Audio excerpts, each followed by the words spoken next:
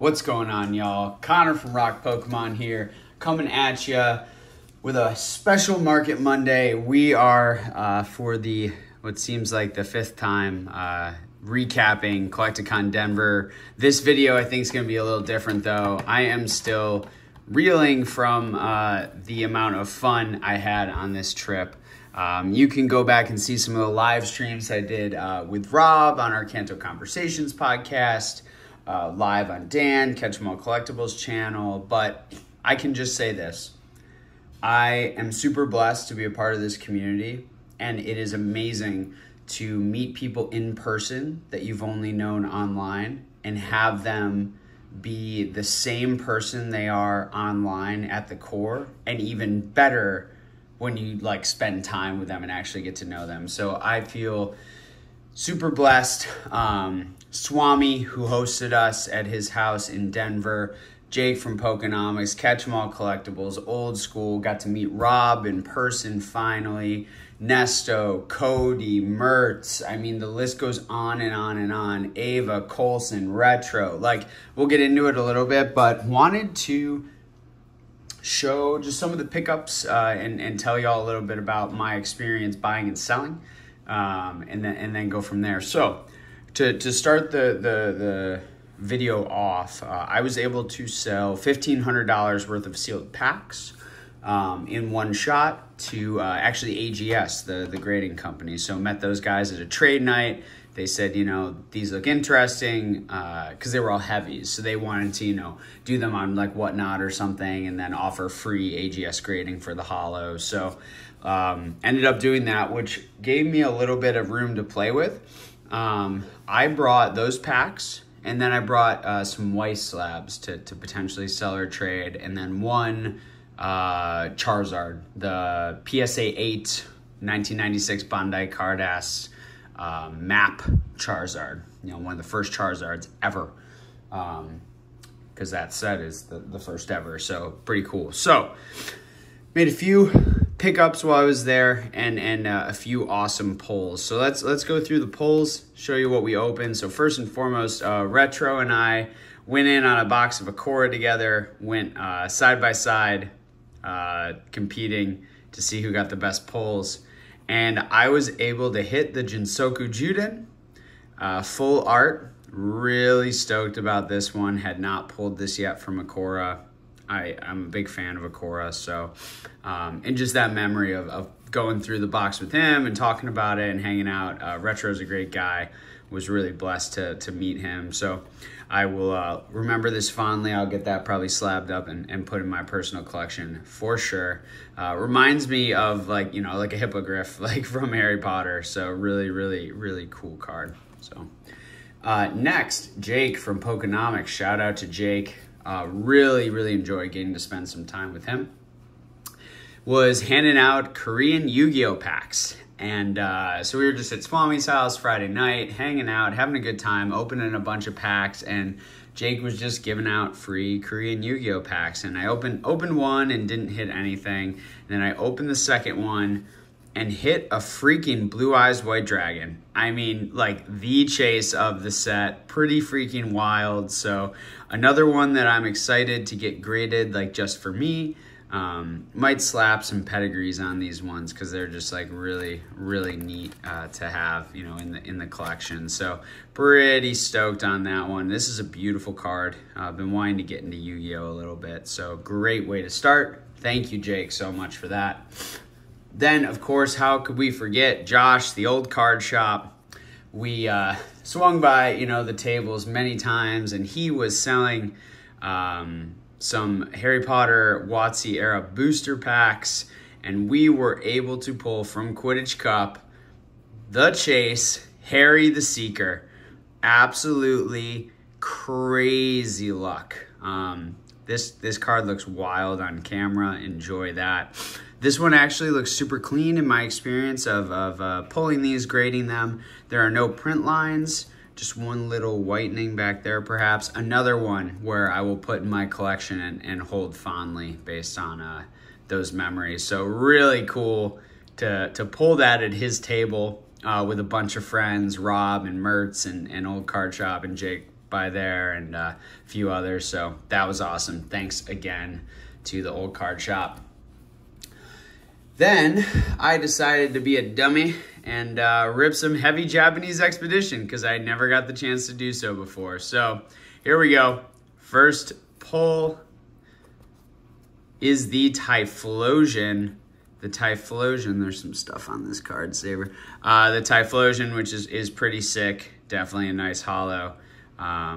Little bit of centering issue. The side is definitely thicker, but all in all, looks pretty nice. So another one that I'll put in my collection as a memory there, I believe. We'll see. And then let's put that down. Lastly, so ended up with a little, opened the pack and was like, oh, there's a little ding on it, which is gonna happen when you're opening vintage that's been bouncing around for 30 years. But we pulled the freaking Gengar at Swami's house. One of, if not the best, one of my favorite cards in the entire set. It's spooky season, y'all. And we hit the Gengar. So was really stoked about that as well, even though it's got a little mark on it. Just super amped to have that one in the collection as well. So that one's gonna be special too. One of my favorites. Love psychic Pokemon. And to pull that with everyone there and have that on video and those memories is pretty special. So that same night, we'll go through some of the pickups. I picked this up from Dan. Wanted to have one of these sealed in my collection. These are the original base theme decks from Japan. You get a guaranteed holo, you get a bunch of awesome cards, you get a sweet Chansey coin, the whole 9 yards. So these are actually pretty sweet from an EV standpoint to open. Don't tell anyone I told you that, but is what it is. But this one I think is gonna stay sealed for me. So I sold a heavy base set pack, and so for less than that, I was able to pick up one of these from my collection, which was pretty cool. So shout out Dan, Catch 'em All Collectibles. Great to meet you, buddy, and thank you for that.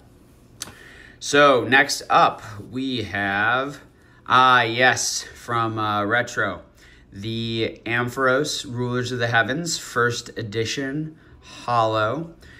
Ampharos EX with a swirl.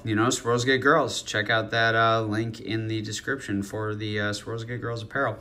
But yeah, Ampharos I think is a really underrated Pokemon by popularity. It's one I really love. These EX cards like the Lapras and some of the other ones are big favorites of mine. The Chansey.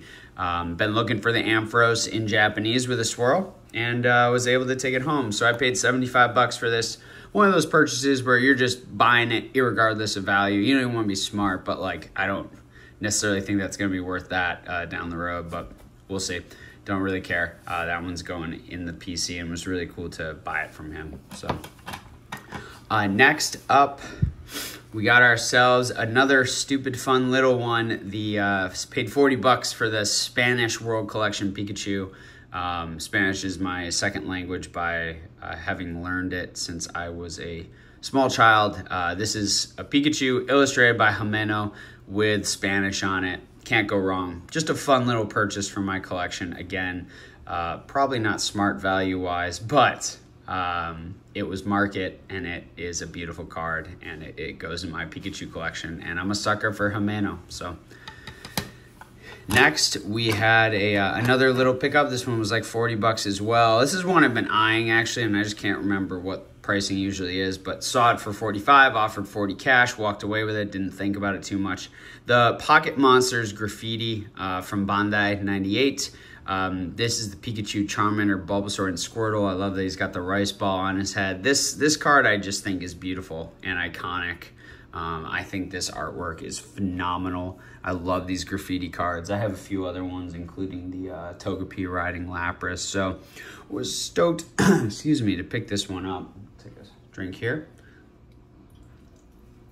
Was stoked to pick this one up just because, I was surprised at how much Meijai and Bandai and basically Japanese non-TCG that I saw there. So I was really amped to pick that one up, put it in my collection. And then last, but certainly not least, from the homie Nick Baybye. He's part of Rock Mountain TCG. You can check him out here, Rock Mountain TCG. He has the rest of this set. Shout out Nick at Baybye. This card, I traded the PSA 8 Bandai Map Charizard, and 100 or 150 bucks. Let's say 150, I think. He had it listed at 500. There's no way I was going to pay 500 cash for this card because it's just too esoteric and hard to value. But for a trade with 150 bucks out of pocket, we went for it.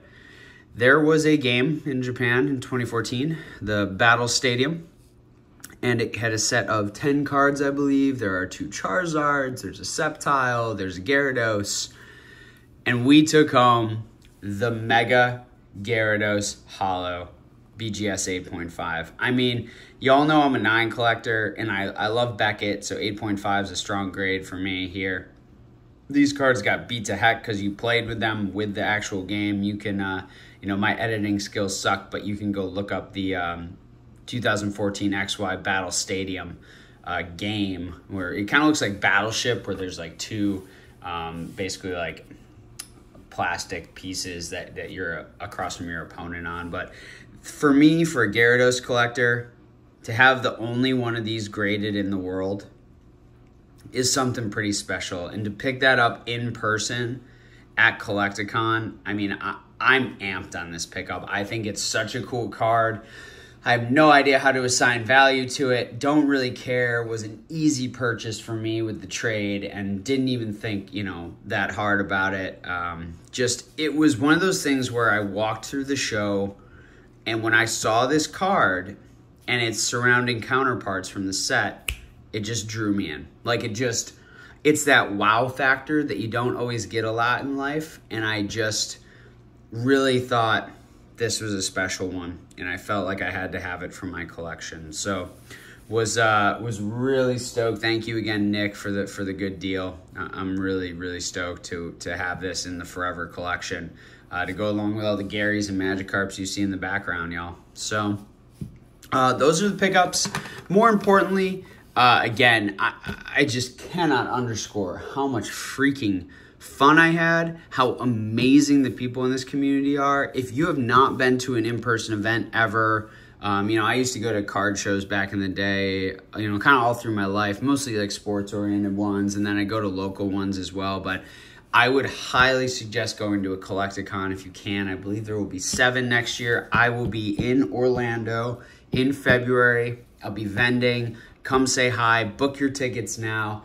It is going to be an absolute blast. Hit me up on IG or in the comments if you need info, if you want to vend, if you just want to know who's going and hang out.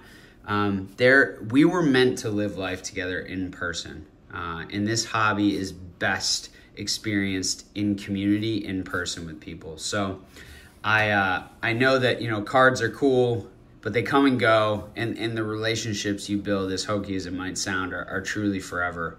And now I have friendships that transcend, you know, this hobby and are real and strong. You know, I got to meet Rob in person for the first time, hung out with Mertz, hung out with Cody, a fellow Gyarados collector. I mean, Jake, freaking Nick, old school. I mean, all the guys I listed, Dan, I mean, Nesto, Colson, Retro. I mean, the list goes on. I mean, Gem Pokemon. I mean, it's just like so freaking Peak. How could I forget Peak? Had a blast with him. Like, it just, these people are so awesome. And truly what you see online is what you're getting, y'all. It truly wonderful, wonderful people in this portion of our community. So I would encourage you to be there.